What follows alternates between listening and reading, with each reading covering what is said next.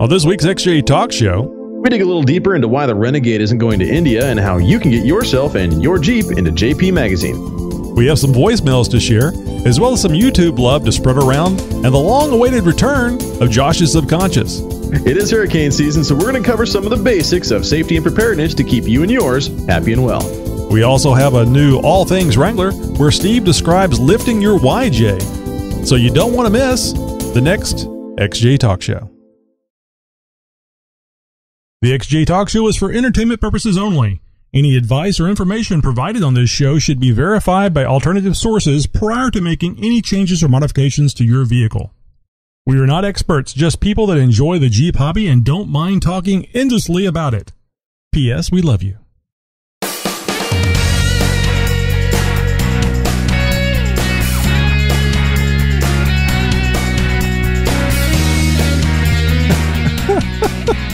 XJ Talk Show is on the air. Okay, it's a podcast. Oh, you know what I mean. Anyway, here's Tony and Josh. Yes, it is Tony, and that is Josh, and we're having a little bit of fun. I was going to say, wave, you bastard, but he was waving, and he just kept waving, so that's why he got the camera all to himself, and while we were giggling. If you weren't here for the pre-show, you don't really get the joke, but in our last week's promo, Josh, I used the part of the show where Josh didn't wave at the camera at the start, and I had posted up there or put on the screen while he was just looking away, looking far and away, not paying any attention to the show. He doesn't Jeep wave either. So if you didn't catch that promo, please have a look, because I spent like 2 hours on it. So anyway, this is episode 144, and as I said, I'm Tony. You know me as Mutteroy on xjtalk.com, and here's my co-host that's already trying to talk. Go ahead, Josh. Yeah, you guys know me as Josh, NW99XJ, or Northwest 99XJ over at xjtalk.com. I'm glad you guys have joined us, and this is the kind of stuff you guys have got to join in on the live show for. The pre-show, the mayhem, and all the fun and stuff like that, and of course, the inside jokes. That's what she said. No, that doesn't really fit, does it? Oh, she said that, though. Anyway, so what do we got for the kids tonight, Josh? Oh, we got all kinds of good stuff for you guys. We're going to do some This Week in Jeep, of course. Got a couple good stories for you as well there. We're going to have Steve join us later on for a little bit of Jeep Garage and talk about what we can do with some YJs. Got some YouTube love to share with you guys, some voicemails. We're going to talk about some hurricane safety. Geez, I got some stuff to share with you about my own Jeep, and more and more and more. So guys, stick around. We've got a jam-packed show for you, and hopefully we'll be able to get to it all. Hey, this is the XJ Talk Show, a podcast about Jeep Cherokees off-roading and the tech you need to get you there and back. We're here to promote the web's most premier website for all that is Jeep Cherokee, the xjtalk.com, not show, but the website. The friendliest and most helpful Jeep site on the web. xjtalk.com encourages and answers all the questions and concerns the first-time XJ owners typically have without any flaming or criticism, while giving you the best, most in-depth articles and write-ups for the repairs and modifications that take your average XJ to the next level. Now get ready. It's the XJ Talk Show, and it starts right now. First Week in Jeep. So as I reported earlier this month, Jeep is going to be moving to India. Well, not necessarily moving, not as in packing up and leaving, but they're going to be offered in India for the first time ever, from what I understand. And I reported last, episode 142, I think, is I don't know why the Renegade is not going to be offered there. They've opted to not offer the Renegade in their release over in India. And I don't know why anybody would really care here in the U.S., but the Renegade is not going to be a part of that initial launch. Well, they're Indians. Maybe they're afraid they would be hurt. Their feelings would be hurt if they called it the Renegade. Well, I'd be very curious to see if they actually end up renaming it, because the Renegade is supposed to be a global launch and is supposed to help Jeep dominate the world as far as automotive sales go. So be very curious to see if they end up rebadging it or calling it something else. Who knows? Anyways, that initial launch will not include the Renegade. And this news is coming straight from Mike Manley, the automaker's head of international operations and head of the Jeep brand. Allegedly, Jeep made the decision to postpone the Renegade launch in India because of currency fluctuations and because the company wasn't ready.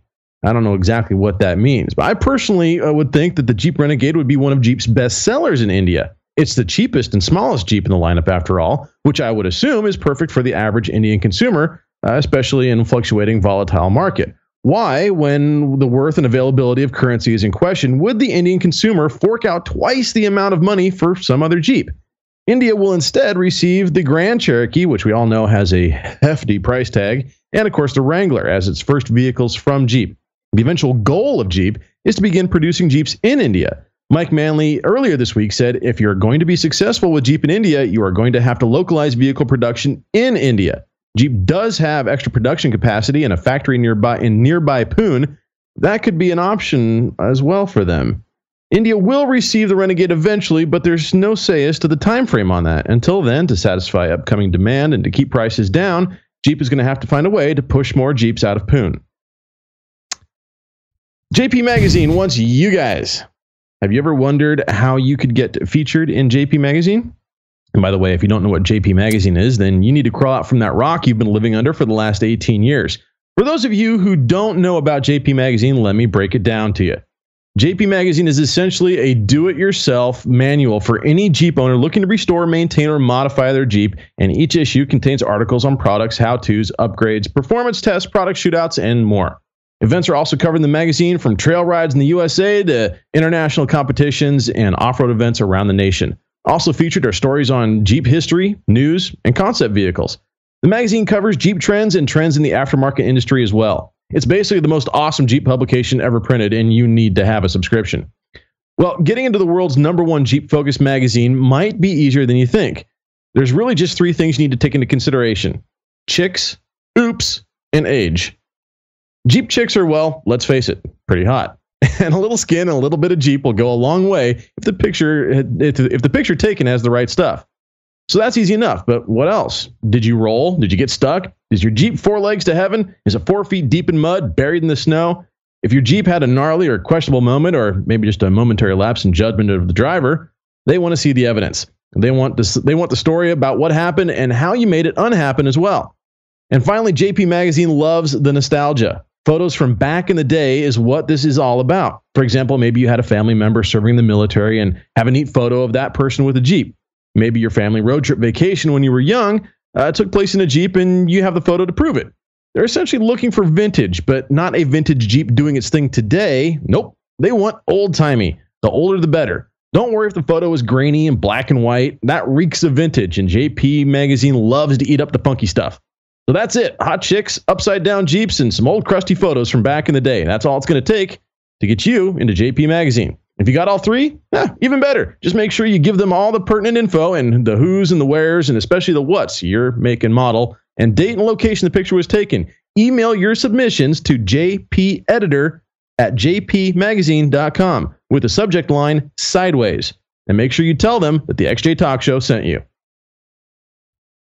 Hey, big thanks to John, Pre-Runner 1982, for submitting our first story for this week's This Week in Jeep. If you would like to submit a story to be aired on This Week in Jeep, or you have a response to any one of our stories, please send an email to newstips@xjtalkshow.com. Okay, so how many of you guys, raise your hand, how many of you guys got my bad joke when I was talking about the Renegade and the Indians? It's the wrong kind of Indians, Josh. No, I know. Ooh, not the... well, thank you very much. Coming in. Try the beef jerky; it's very good. Yeah, and the other thing is, I noticed from your news here, Pune, right? That's the name of the town. It's spelled Pune, so maybe it's Pune. I don't know. Is that in India? And of course, there was a very, very bad attempt at a very horrible off-color joke in there as well. So yeah, is that in that's in India, right? Somewhere nearby. Okay, is all. Well, I think I passed geography with like a D+. So yeah.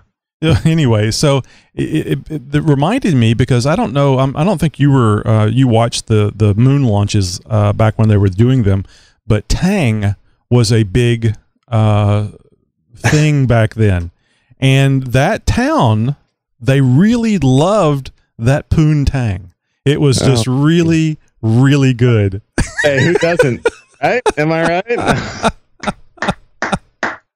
That's my attempt at a really bad off-color joke. Yours probably made a little more sense than mine. So, yeah.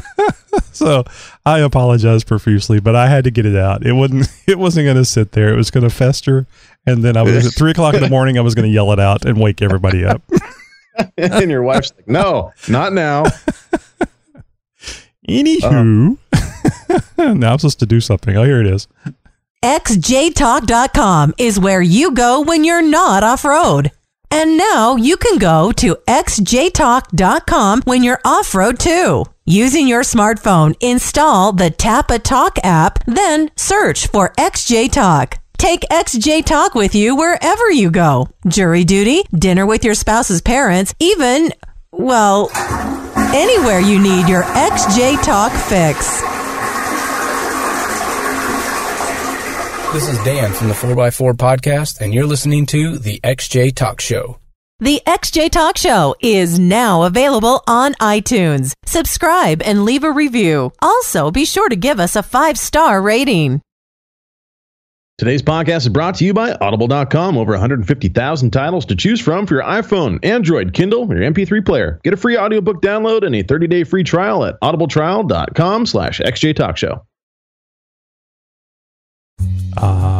The YouTube love. Guys, we do have some love to share with you all as you have been doing a very good job of subscribing to our YouTube channel. Make sure you guys are telling a friend and getting them to do the same. We pick 4 out of the list in no particular order and, well, give them a little bit of homage every week. First on the list this week, who do you got, Tony? That is Eric Matzunzan. Matuzan, sure. Anyways, we got Mud Raider on there as well. Tennis Golf. And the Jeep Lover 88. Well, you can't go wrong with any of those words, actually. Jeep Lover 69 would have been better, but 88's fine. I don't guess they actually made a Cherokee in 69, did they? I don't think so. Jeeps were being made back then, so... well, there was Jeeps in 69, just not Cherokees. Sure was. Anyways, guys, make sure you keep up the subscriptions, tell a friend, and we'll see you over on our YouTube channel. Well, man, we're already to voicemails. Gee whiz. That's this thing is moving along kind of fast, isn't it, Josh?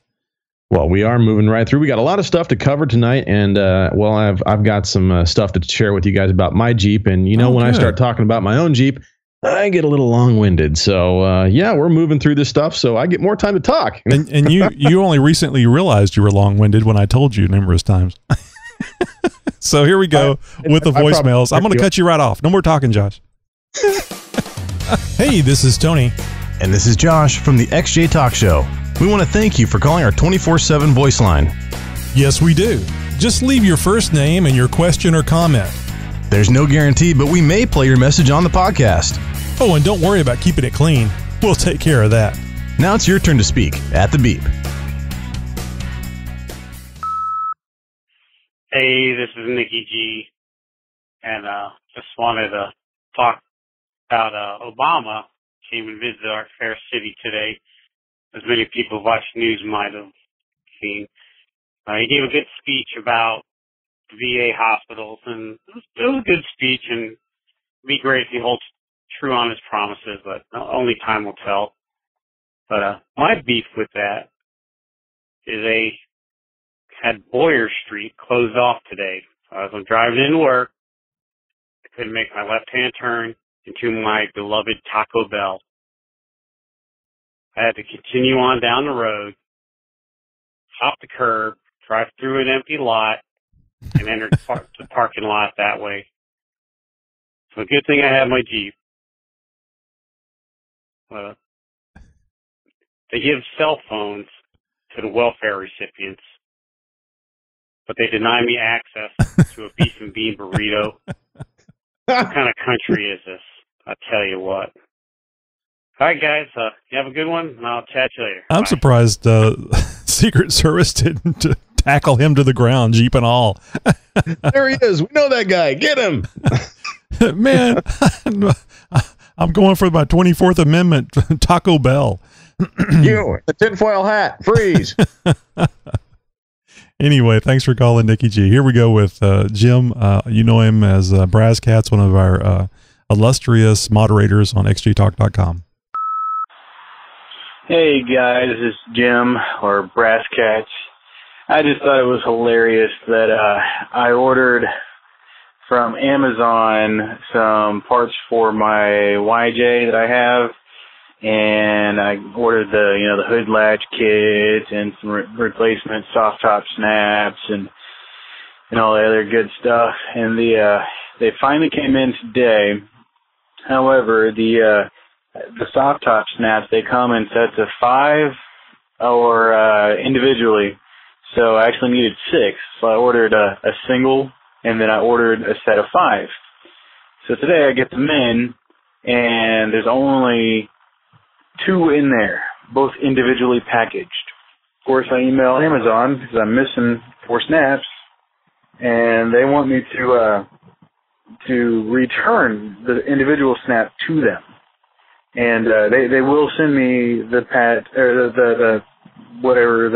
of 5, but they want to pay several dollars to ship back a $1 item, and it's going to be this one little tiny snap in this gigantic box. I just thought that was kind of funny. Anyways, talk to you later. That's really strange. I've had that happen on occasion. Not that I've got the wrong order, but sometimes when something needs to go back because it has a problem, or I don't know. Nothing comes to mind. I usually get my orders exactly as I order them.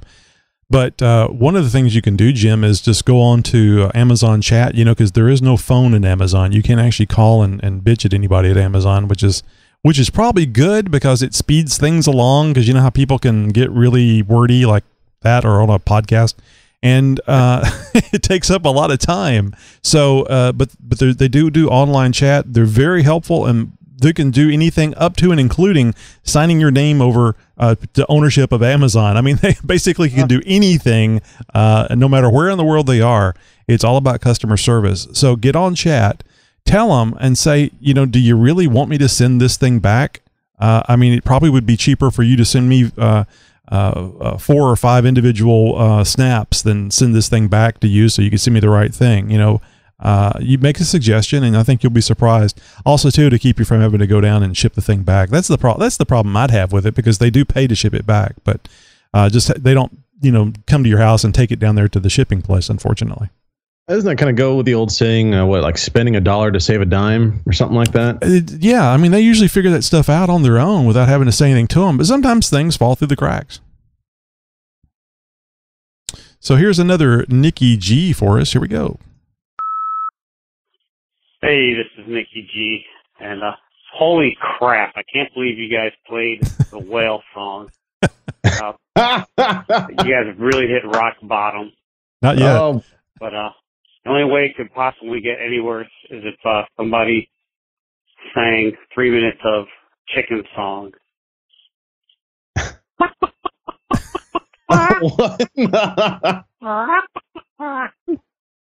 It can only go uphill from here, guys.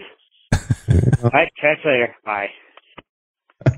And our final voicemail, he doesn't announce it, but this is also from Jim.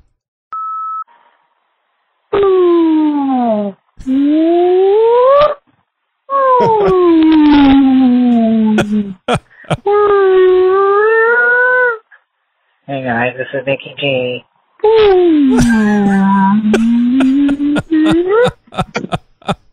I think the Whale song was a big hit. Oh, I love it. Oh, now we got voicemails making fun of voicemails. That is great. I love this. We'll start a voicemail podcast where all we do is play voicemails. We won't even talk or show up. It'll just be voicemails. Maybe occasional intro or something like that. Yeah, no, it's good stuff, guys. Keep it up. We do need to come out with one of those little commercials. What was it? Nicktel presents the best of Nikki G. Yeah. maybe play a little flute in there for Kenny G. Anyway, here's a much missed and hasn't been on for a long time. Josh's Subconscious. We can only figure that Josh has been so busy that his subconscious has not been active until recently. I guess it's that 5 days off you're taking, Josh. Yoo-hoo! Oh man, man, I've been so busy messing with my undercarriage. It's been so much fun. A lot of guys have been helping me with my undercarriage, and I've just enjoyed it so much. And Nikki G, wow, those whale songs, huh? Your sperm whale can play with my beluga any day. Toodaloo. Hey, you had to see that one coming. Oh, that's what she said. All right, so I don't know why Anonymous doesn't do more of those, but he really should. They're hilarious. I got to keep it together over here. You know you're having a good laugh when you fart. That's you lose all bodily control. And I think I might have peed a little. All right, so taking a turn to the depressing, not really, but I saw a thing come up on Twitter the other day, and it was from the FCC, strangely enough. Well, I guess they're talking about communication, so maybe it's not so strange. Anyway, boys and girls, it's hurricane season, and if you're on the East Coast or the Gulf, along the Gulf of Mexico, the part of the land that borders the Gulf of Mexico, you probably watched the weather reports this time of year with anxious anticipation. And the FCC had some communication tips during emergency, and I thought we'd just go over and discuss them a little bit and make you guys aware of what you need to keep in mind. I think the most important thing is to understand the cell phone service, but we'll get into that.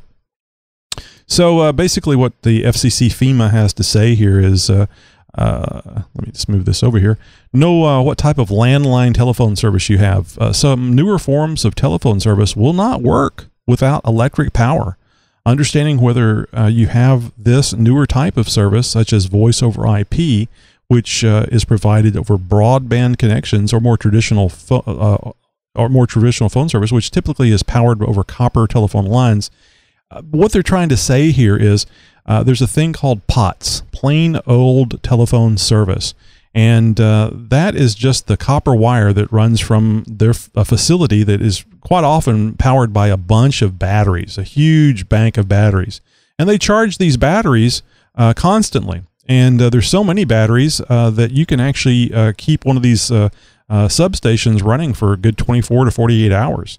And for calling 911 or calling up and chatting during the middle of a storm, it's great because you lose the power in your house, your phone still works. If you've got one of these new voice over IP services, it's using your internet connection. So if your internet goes down, so does your phone service. That means no 911, none of that. And of course, we all know, and you iPhone users know very sorely, that the phone is powered by electricity, specifically a battery.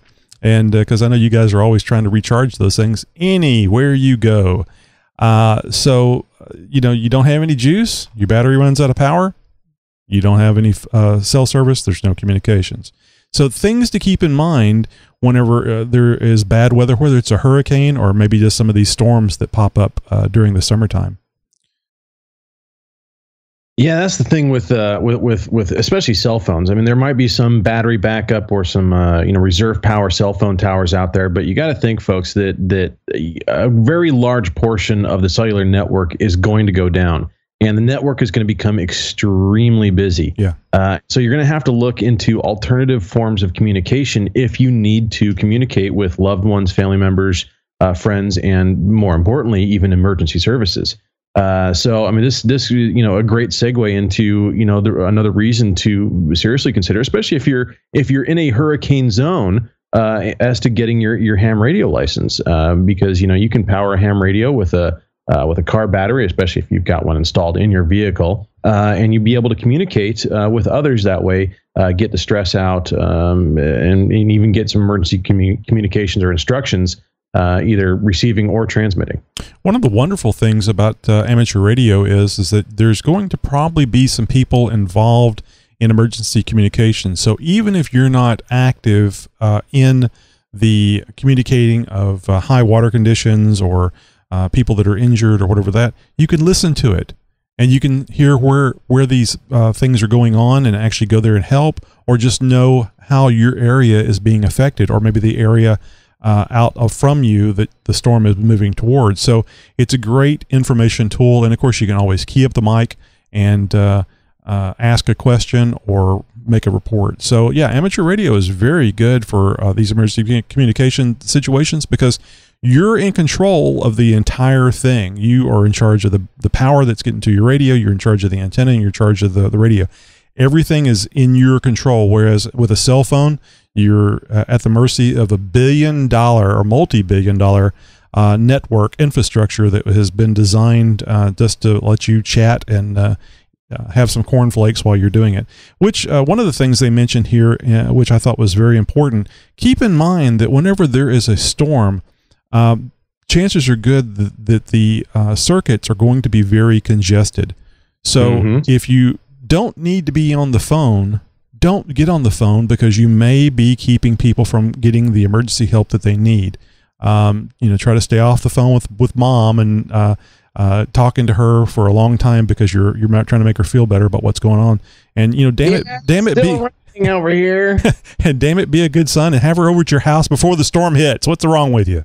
Anyway, so just a couple of tips there, something to think about. We want all of our XJ Talk listeners to be safe and come back very often.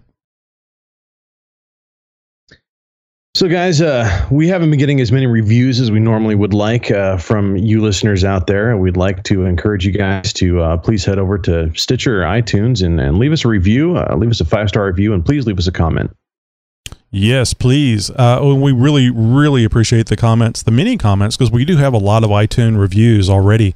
It's just it's nice to have something to read on the show, and it's always nice to hear kind words, and it's great to hear constructive criticism because we'd like to make the show better always. And just like having Josh and other people help with the show, it improves the show because it's not just one person's vision; it's a multiple visions, and I think that appeals to more people. Indeed. And we, of course, love to hear from you guys. And speaking about hearing things, there's this thing called audible.com, and it's a great place to go if you like to hear people read you a book. Now, if you're like me, you don't like to read. Heck, I pick up a book and it's going to take me 6 years to read it. I just get too sidetracked and too distracted, and I can't freaking read anyway. So you need to head over to audible.com, actually audibletrial.com/XJ Talk Show. You get a free audiobook from any one of their 150,000 titles to choose from across any imaginable topic. You get something for nothing, you get hooked up, and, well, you get entertained in the process. So audibletrial.com/XJ Talk Show. Check it out.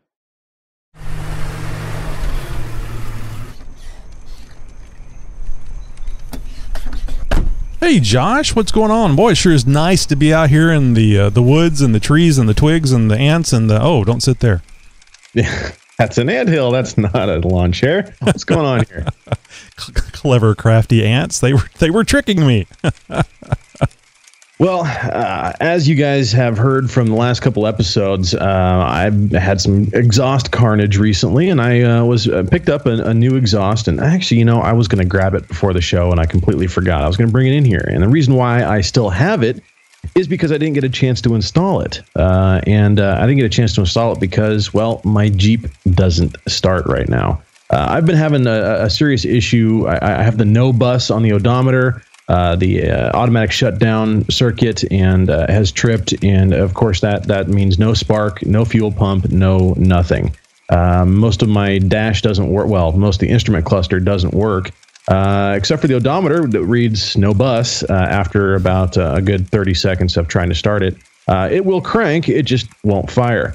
I've been racking my brain trying to troubleshoot this thing, and I've gone through most of the 5-volt sensor systems and been trying to troubleshoot this. And yes, I've replaced the crank sensor. Yes, I've checked every single fuse. Guys, I've got all the details about this, everything that I've tried, everything I've discovered, and some helpful advice from some other XJ Talk members over on my build thread over on xjtalk.com. Did you hit really hard on the dash? Right above the cluster? I did. I actually took the instrument cluster out. I cleaned the contacts, and that did help momentarily. That's where it is then. Well, yes and it's a grounding issue. Yeah, there's and I just found this out recently. There's a twisted pair of wires, which pretty much is the main bus, the main connection between the PCM, the powertrain control module, the brain basically, and the instrument cluster. And I'm wondering if I've got a break, a short, an oxidation, something in that. So this weekend, I'm going to be doing a lot of continuity testing. I'm going to be testing the plugs themselves of a lot of the 5-volt sensors. And the 5-volt systems I'm talking about are things like your throttle position sensor, the crank position sensor, the camshaft position sensor. These sort of things. The O2 sensors are included in there, but the O2 sensors going out would not cause the PCM to trip the automatic shutdown circuit and not allow the Jeep to start. And of course, the whole no bus thing is something altogether different. Well, wait a minute. I thought that the 97 Pluses didn't have the disable. I thought that was the prior to 97s. No, they do. In fact, any 97 to 2001 Cherokee, you pop open the PDC, the Power Distribution Center. Mm-hmm. You've got there's usually like 4 big relays in the upper section closest to the firewall, and 2 of those are what I'm talking about here. One of them is the automatic shutdown relay, and the other one is the relay for the fuel pump circuit. So, and they are side by side. So, what causes the automatic shutdown? Well, there's a number of things that do it, and that's what I'm trying to track down right now is why the PCM is sending that signal to the automatic shutdown relay and not allowing it to kick over. Now, I've tried jumping that, like basically putting in a fused jumper to lie to that circuit to make it think that the automatic shutdown relay is closed and not open, or open and not closed. I can't remember right now off the top of my head which is normal. In any case, I did the same thing to the fuel pump circuit, and I got the fuel pump to turn on, but I still don't have any spark at this point. So that's why I'm going to be going through and doing continuity tests. I've already tested all of the sensors in the 5-volt system, and everything seems to be in normal operating parameters as far as, the testing procedures that are outlined in my factory service manual. And this usually entails using a digital voltmeter and testing across a couple leads, measuring the resistance, or measuring voltage at a certain time during the cycle, and everything is seeming to be good. Yeah, let me ask you real quick. Maybe I missed this. When did this occur? What happened prior to this whole thing stopping to work? The Jeep sat in the garage for 6 days. Literally, there was nothing. I had driven it the week prior. I had a gig that I had to DJ. I pulled it into the garage, had unloaded all my DJ gear, pulled it back out of the garage, and nosed it in, and there it sat since that prior Saturday. And so it's been 2 weeks now. And so the following Saturday, I go in to get in it, and I was going to drive it down to the exhaust shop, have them cut out my old muffler, have them weld in this new one, and it wouldn't start. Well, see, that's where I was going. I thought you were going to say, well, I welded blah, blah, blah. And I went, you probably fried the PCM or, something it didn't like. Do you have anybody that, you've thought about swapping out the PCM, I guess. I did swap out the PCM, and still no bus. No bueno. Say no bueno instead of no bus. Nope. So no bus, no bueno. So I even hooked up a code reader. I got, OBD2 onboard diagnostic 2nd generation code reader, and it laughed at you. Did you not see the no bus?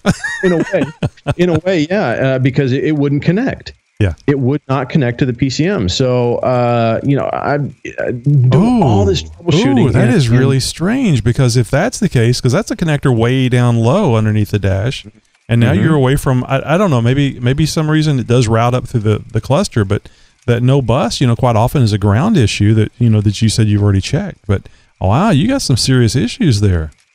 Yeah, I do. And it's like I said, the Jeep is dead in the water, and it's not moving right now. So thankfully, this happened while the Jeep was in my own garage, and not on the freeway, or God forbid on the trail or something like that. So this has me very, very nervous. Yeah. Because here, if I do trace down, or let's say I get the Jeep to start, but I don't know what I did. Let's say I get the Jeep to start, but it's like, all I did was wrap on the dash or replace. Where's it going to die the next time? When I'm 600 miles away.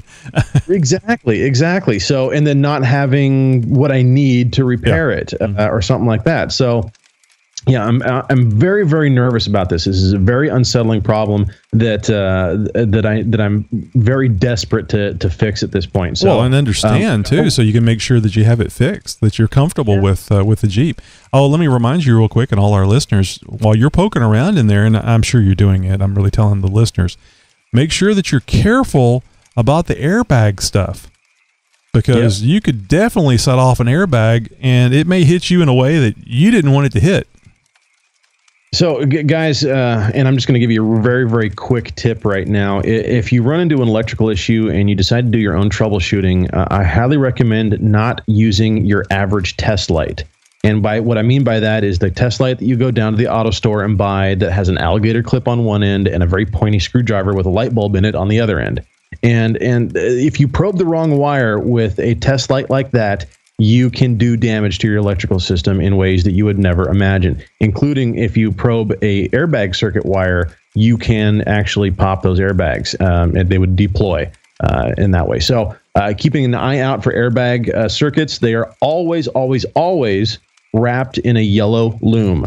Those are airbag circuits. Now, that doesn't include a fuse for the airbag circuit. Generally, those are labeled, so you be safe there. But in any case, make sure if you're doing some electrical troubleshooting, that you use a logic probe. These are airbag safe test lights that enables you to probe wires at will without worrying about backfeeding voltage into the circuit and potentially tripping or deploying an airbag. Ruin your day really quick. Yeah, and it's expensive. Even if it misses you, it's going to be really expensive to replace. And probably a little less safe not replacing it, not having one in. I was surprised, at least down here in Texas, airbags aren't required. If I wanted to change my steering wheel out to one of them old style fancy type custom steering wheels like we used to do back when I was a kid, I could do that. Very nice. Yeah, I don't know if that's all over or what.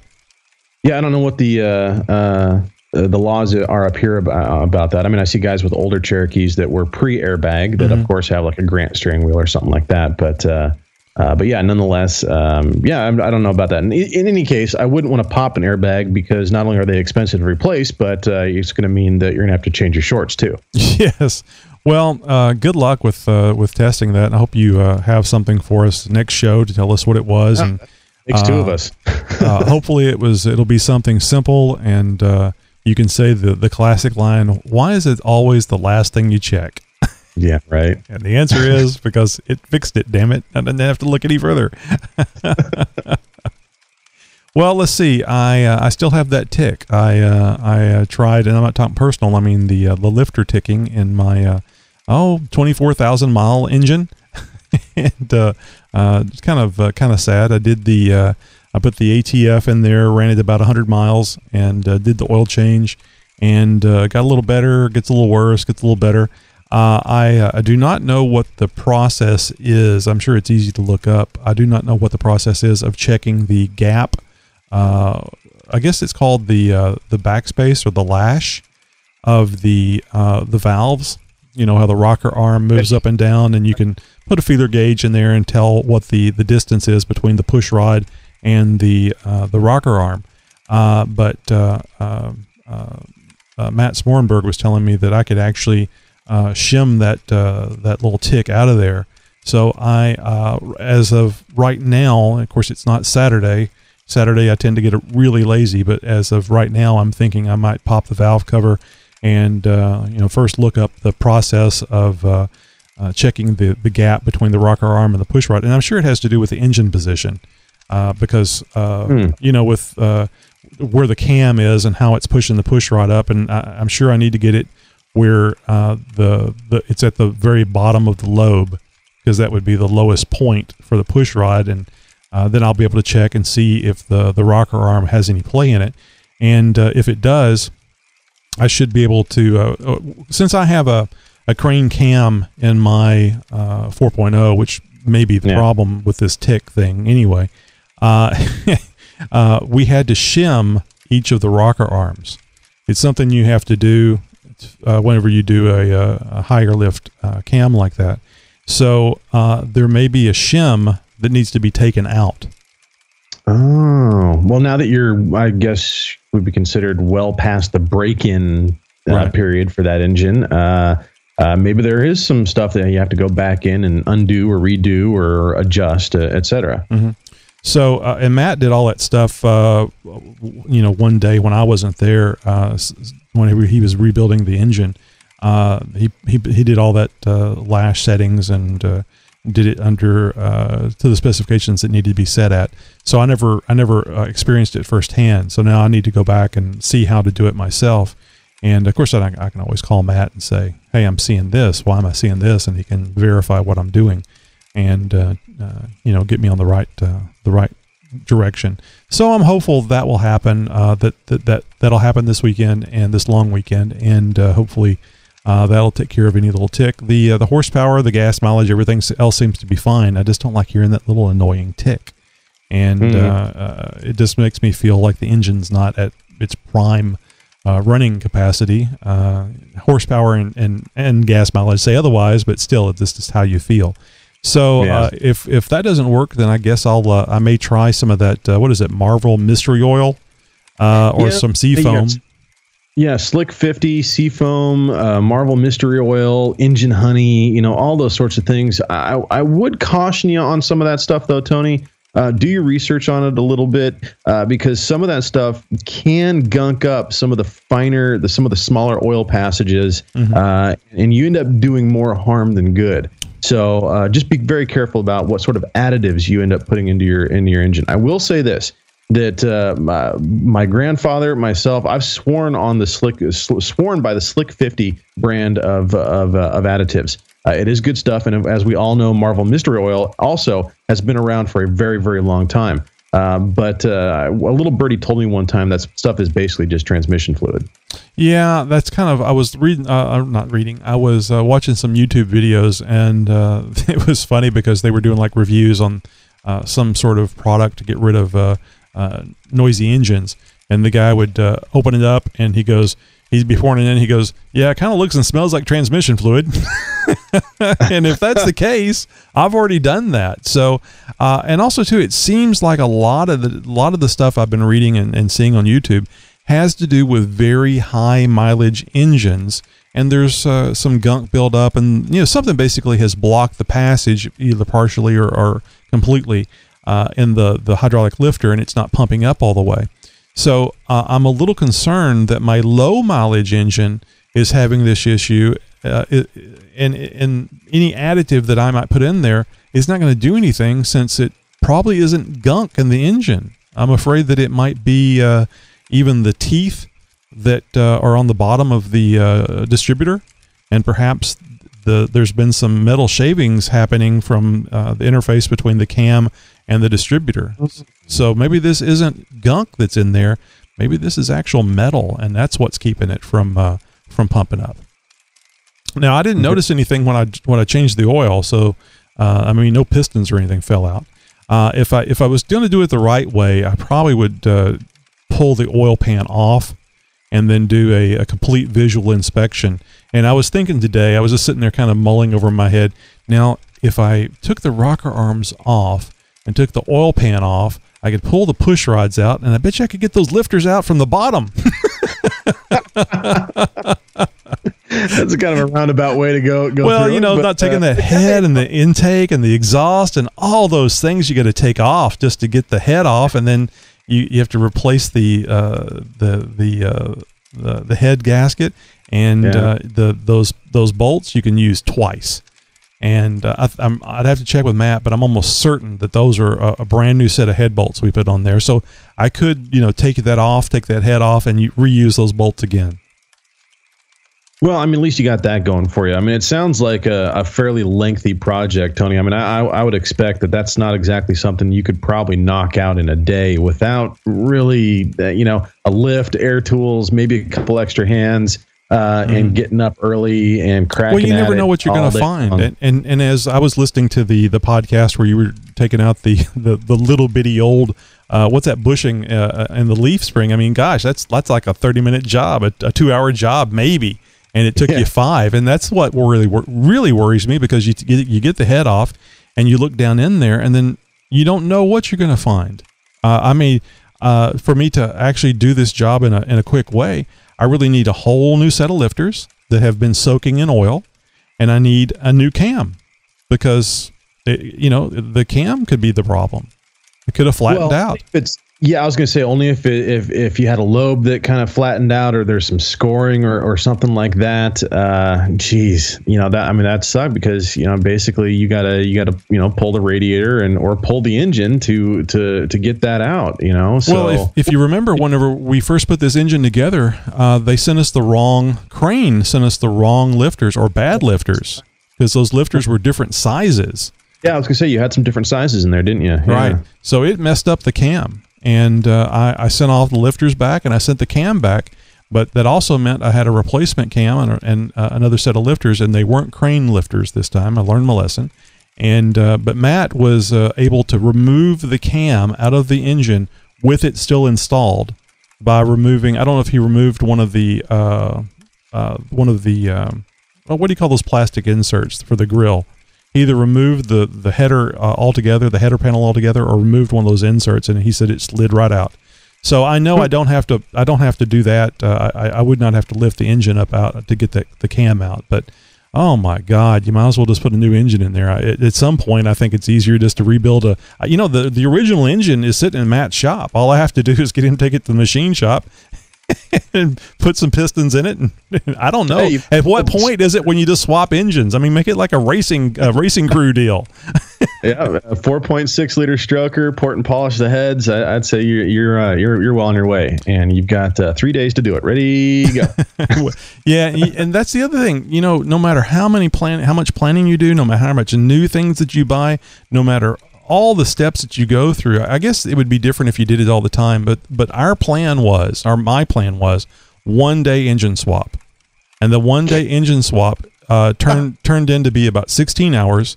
And even at that, I had to leave it there. Yeah. And I think it was there for like 2 weeks while Matt worked on it. So it did not go the way it was supposed to go.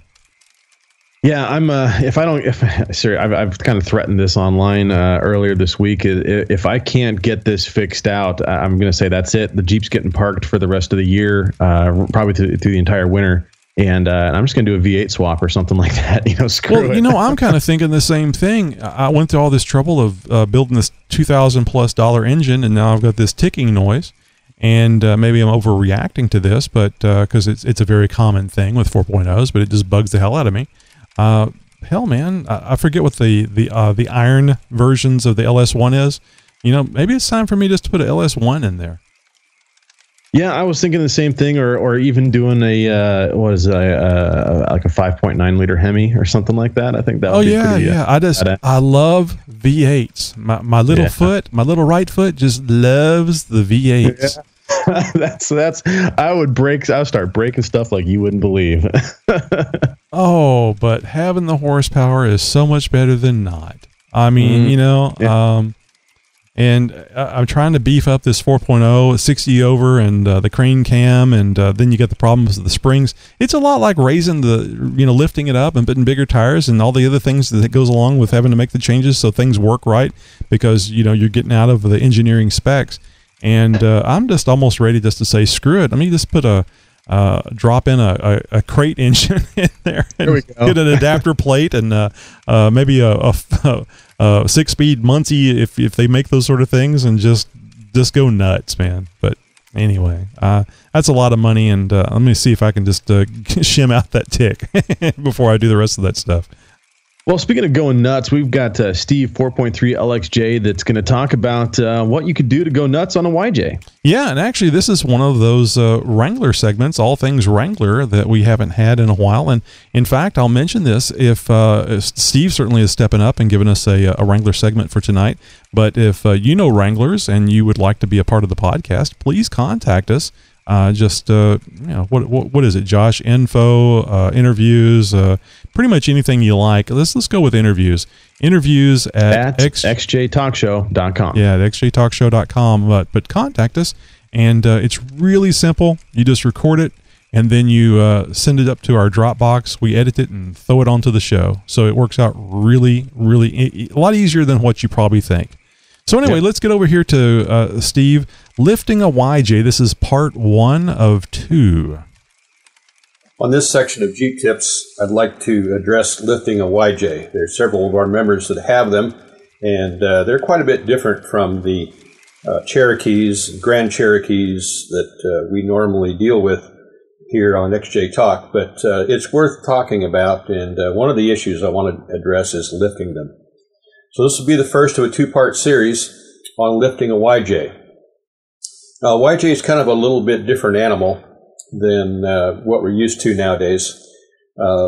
Back in the day when Rambler, or American Motors if you prefer, bought the Jeep brand from Kaiser, they manufactured CJs and eventually improved them. They put V8s in them and the 4.2-liter straight 6, which eventually became the 4.0 that we're all very familiar with in our Cherokees and Grand Cherokees. But they had made some attempts to improve them. And one of the first attempts on the CJ was the CJ5 and 7 that they started to produce in 1976 and went through 86 or 87, I can't remember. But anyway, it was produced for about 10 years. They upgraded the transfer case, and they tried to upgrade the suspension.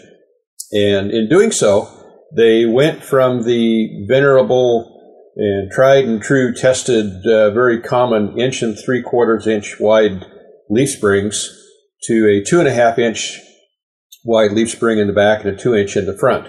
And then they also gave a hardtop option available from the factory. And this was kind of a cool thing in cold weather.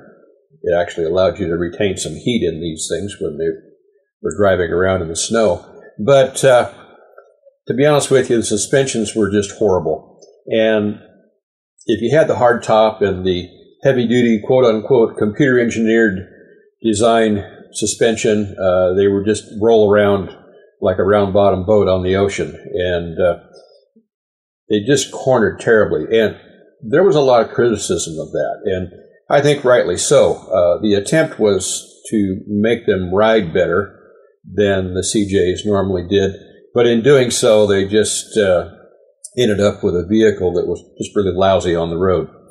So the next generation came around, the YJ. They went to a 2.5-inch spring in the front and retained a 2.5-inch in the rear. And they really kind of lowered the center of gravity a lot.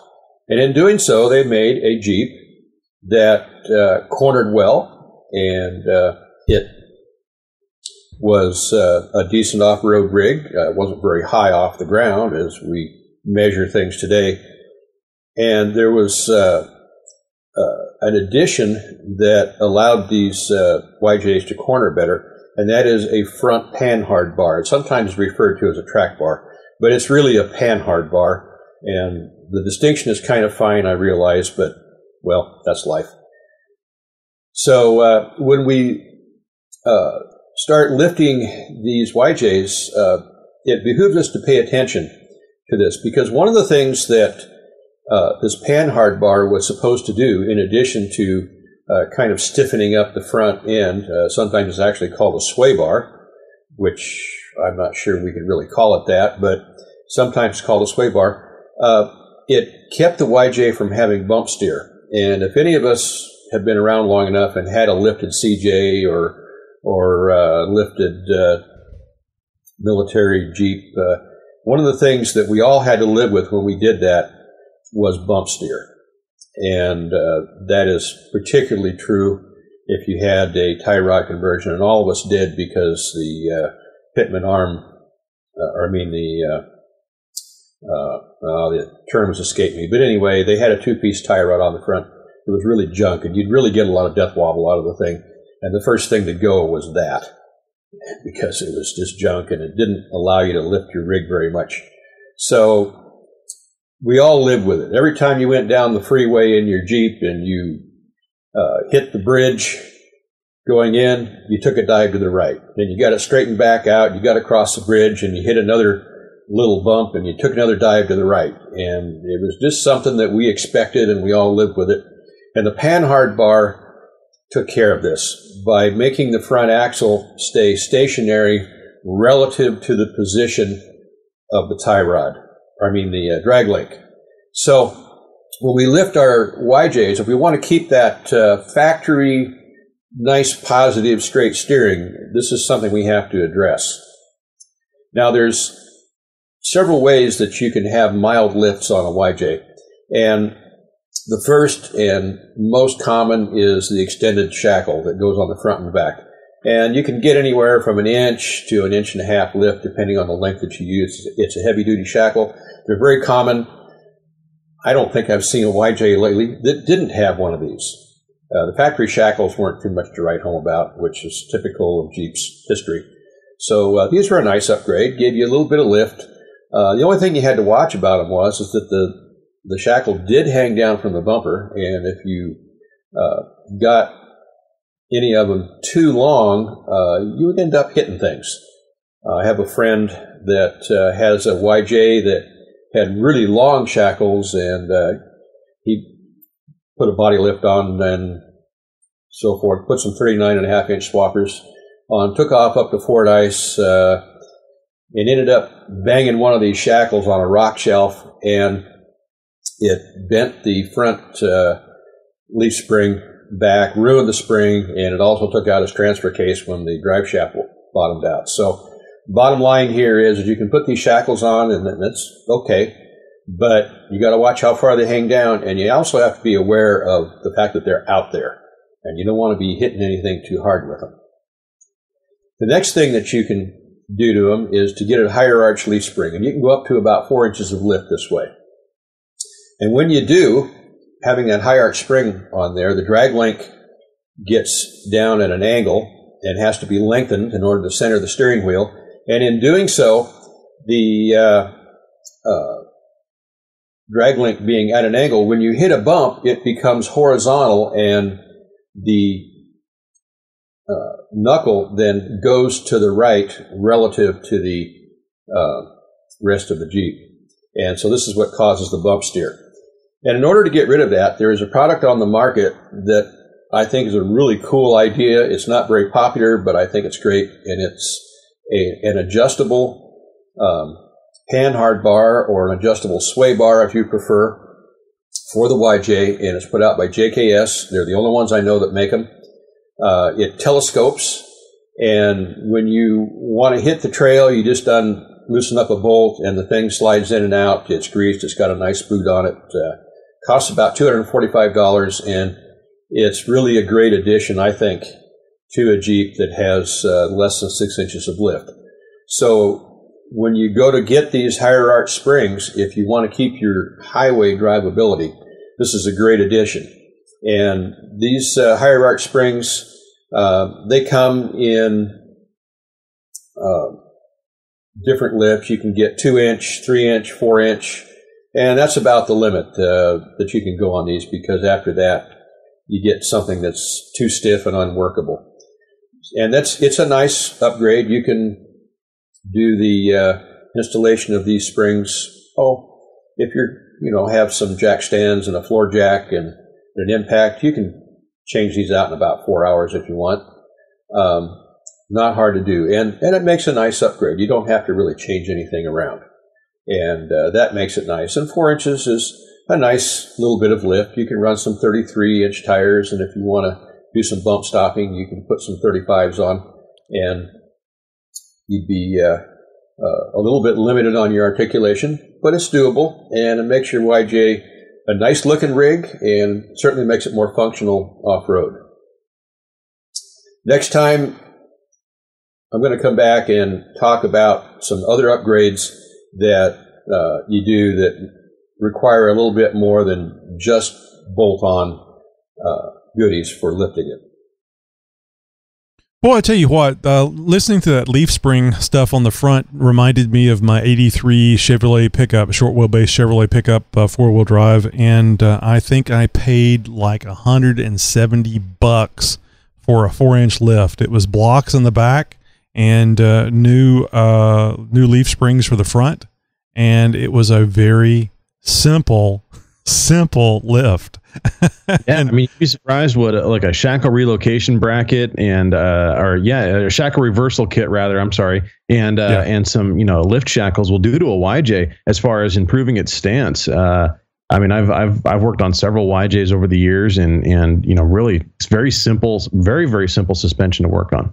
Yeah, as long as you can find one that's in decent shape and hasn't been highly modified, you can you generally pick those things up. Certainly not Cherokee prices, but in compared to other Wrangler prices, they're a lot better. And who doesn't like square headlights on a Wrangler? So anyway, I think that's about all we have time for tonight, kiddies. Yep, that's going to wrap up the show, guys. Remember, any one of you guys who've got a wheeling experience you'd like to share, maybe something you've done to your Jeep recently, or heck, maybe you've got one heck of a Jeep story to share with us, why not? Give us a call, let us know about it. We'll set up an interview and get you guys on the show. Everybody's got a Jeep story to tell, including you. If you got a show and shine, an off-road event, or any other Jeep-related event for that matter you'd like to share or spread the word about, give us a call or email us at the same place you would for a Jeep news story at newstips@xjtalkshow.com. Yes. Oh, well, don't forget about following us on Facebook, or is it friend? I'm sorry, friend us on Facebook, follow us on Twitter. What? I was going to say, speaking of Facebook, everybody's been hounding me about my shirt, so I figure I'm going to stand up and show everybody the shirt.